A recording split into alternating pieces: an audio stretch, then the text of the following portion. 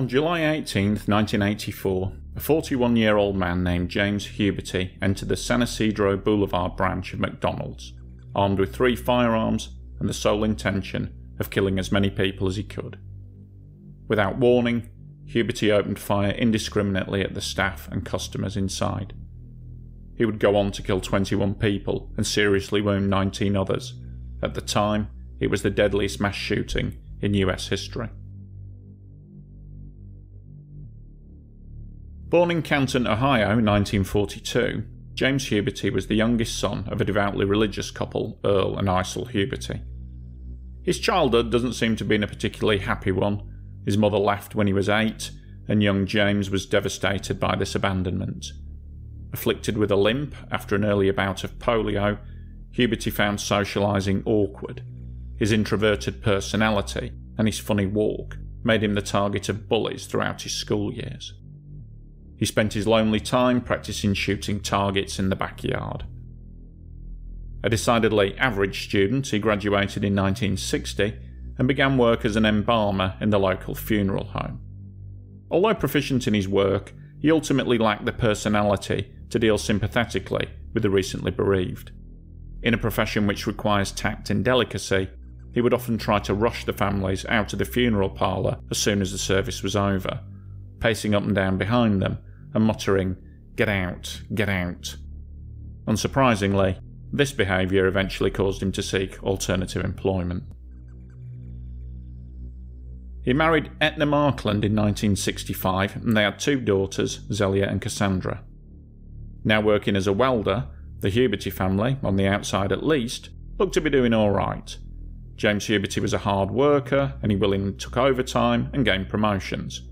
By the mid-1970s, he was earning about $30,000 a year, and that equates to about $140,000 a year in today's money.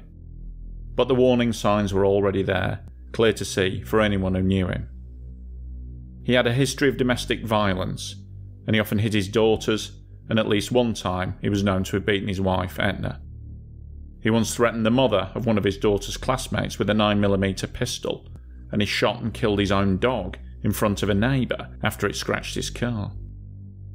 A co-worker remembered that Huberty was always talking about shooting someone, and he would often spend his nights down in the basement of his house, firing guns in his homemade shooting range. People felt uncomfortable around him.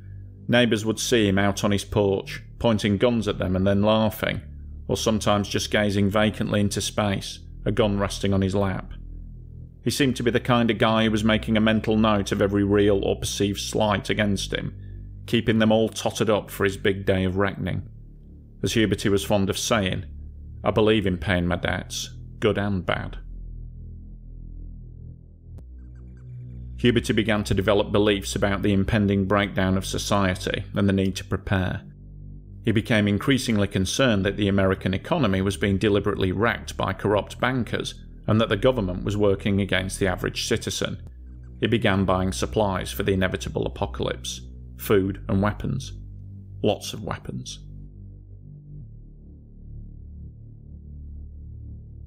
In 1982, the welding plant where Huberty had worked for 13 years closed down and he found himself suddenly unemployed. Shortly afterwards, Huberty was involved in a motorcycle accident which had the unfortunate side effect of leaving his right arm twitching uncontrollably. He wouldn't be working again as a welder anytime soon. Around this time his mental state began to deteriorate. He told his wife that he was now hearing voices in his head urging him to commit suicide. He began to fantasise that he was in fact German, and he'd happily tell people this.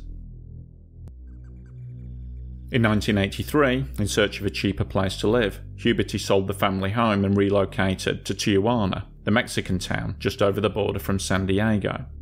He left most of the family's possessions behind in storage, but he made sure to take his guns with him. The Tijuana move was a complete failure. Huberty didn't speak any Spanish and he wasn't able to find work. Within 3 months, the family was back in the US, moving just across the border to the suburbs of San Diego. They settled in a working-class neighbourhood called San Ysidro. Huberty found work, this time as a security guard, but he was sacked after just a couple of months on the job. Becoming increasingly paranoid, Still hearing voices, and growing more and more irritated with the world around him, Huberty seems to have finally realised that he was losing his mind. He made one final effort to get help and called the San Ysidro Health Centre, asking to urgently see somebody about his mental health issues. He was promised a return call, but in a horrible twist of fate, the receptionist misspelled his name, and nobody ever called him back. Huberty calmly waited 5 hours by the phone for the return call that never came. Then he watched a movie with his wife, and he went to bed. The next day, July the 18th, in a surprise move, he took the whole family to the zoo. After a quick lunch at North San Diego McDonald's, the family returned home. James Huberty got changed into a dark maroon t-shirt and camouflage pants and kissed his wife goodbye. He told her he was going hunting, gonna hunt some humans. He grinned, gave her 2 thumbs up and left.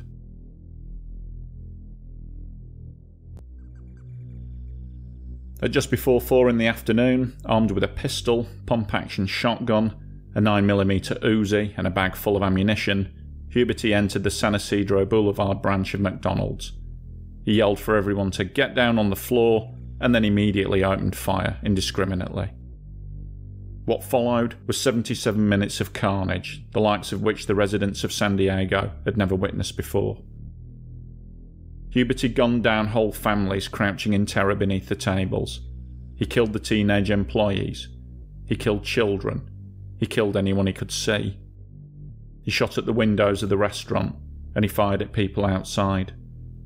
Seemingly without a shred of remorse or humanity left in him, Huberty shot an 8-month-old baby in the back at point-blank range. He roamed around the restaurant looking for anyone wounded but that was still alive, and if he found anyone, he shot them over and over again, yelling all the time that he'd killed hundreds and he'd kill hundreds more. Within minutes of the first shots being fired, 911 calls had been made, but police units had mistakenly gone to the McDonald's down by the border, which was about 2 miles or 3.5 kilometres away. Realising their mistake, they turned around and headed back to the correct location, but precious minutes had been lost.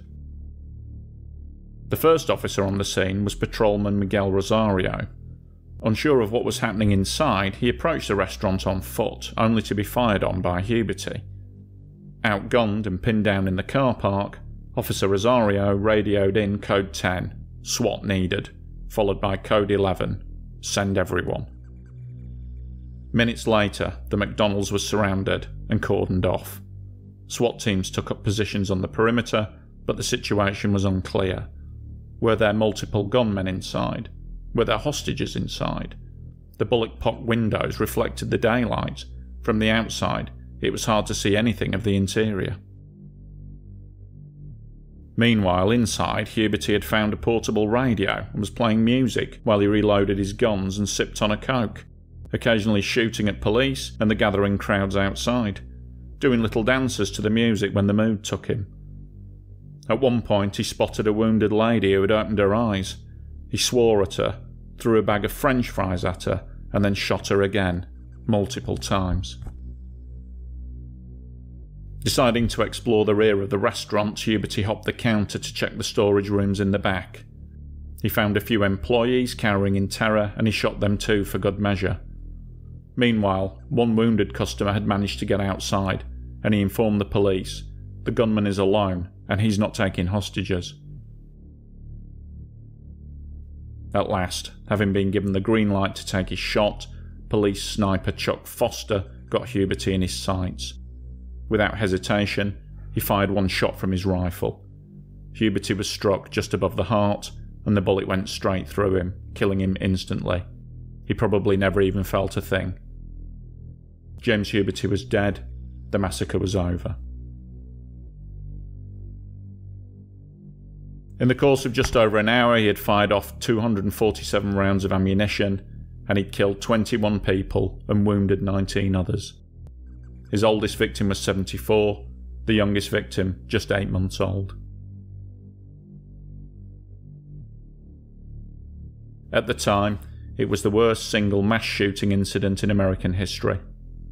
Of all the people caught inside the restaurant when the murder spree began, only 3 escaped unscathed. Traumatised and wounded survivors were being treated at the scene, which was now thronged with crowds of onlookers and news crews.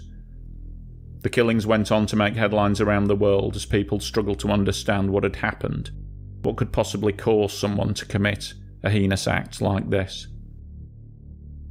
The image of the 11-year-old boy lying on the pavement outside next to his gold BMX is the picture which came to symbolise the tragedy of the San Ysidro massacre.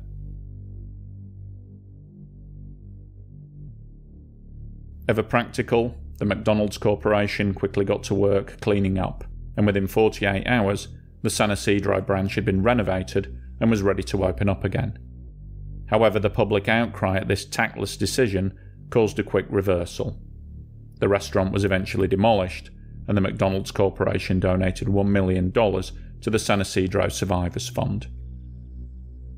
Controversially, the very first payout went to James Huberty.